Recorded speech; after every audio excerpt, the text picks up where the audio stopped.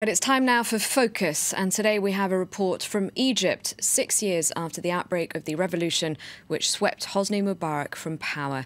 As protesters took to the streets across the country, they called for bread, freedom and social justice. But now Egypt has another strongman, President Abdel Fattah al-Sisi, who has said that stability is more important than freedom. He's overseen a harsh crackdown on dissent.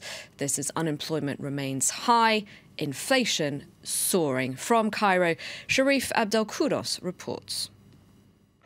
Millions took to the streets 6 years ago demanding bread, freedom and social justice. The clarion call of the revolution, a slogan that resonated throughout the country.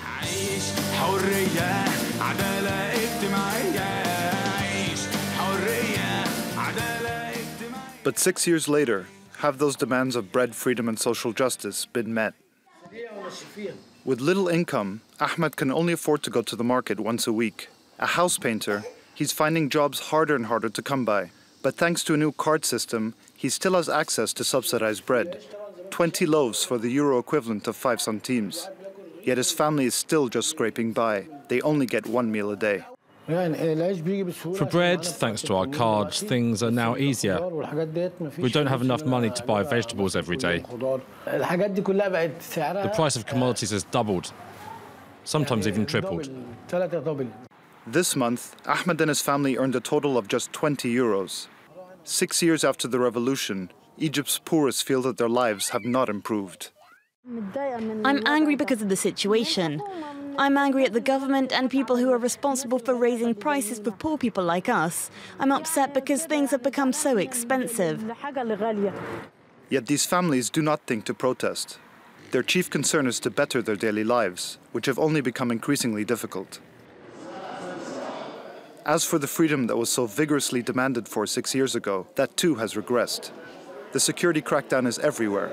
The photojournalist Shawkan has been in prison for nearly 3.5 years. His trial is repeatedly postponed. He faces the death penalty. His mistake? Having photographed a political demonstration that was brutally dispersed by security forces. His friend, Ahmed Abdel Gawed, covers all the trial sessions. He's convinced that in Egypt today, any photographer can suffer the same fate as Shawkan.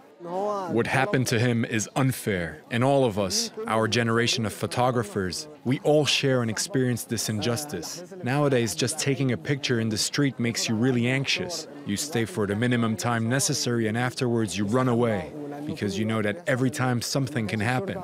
The police will bother you, arrest you, or question you. Even ordinary people are now using the same cautious strategies as we photojournalists do.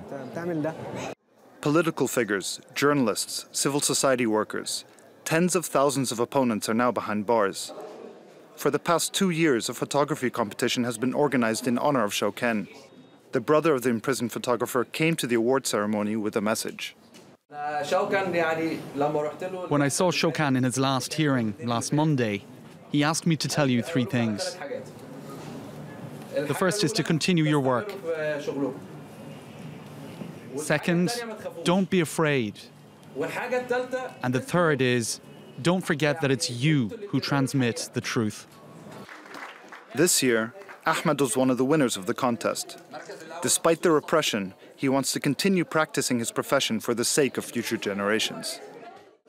Photography of everyday life is important, especially for history.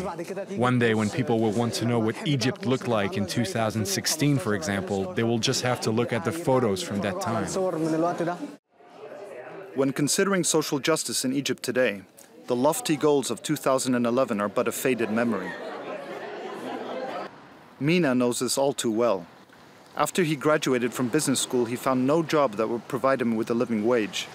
He refused to join the ranks of thousands of unemployed university graduates. Instead, he set up a small business with his sister, Gina, selling baked goods on the street. For her, the whole system is corrupt. It's not easy to find a job now. And you have to know someone to give you the job or something like this. Like you buy your own, it's tough. Like much of the middle class today, Mina and Gina feel completely suffocated. I was in the middle class. I think now I start to downgrade.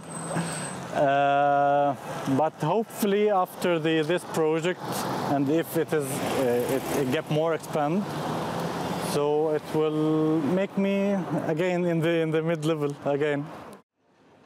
The official unemployment rate stands at 13%. Amongst the youth, the rate is at least double that. Today, the generation of Tahrir no longer nurtures the same hopes they did 6 years ago.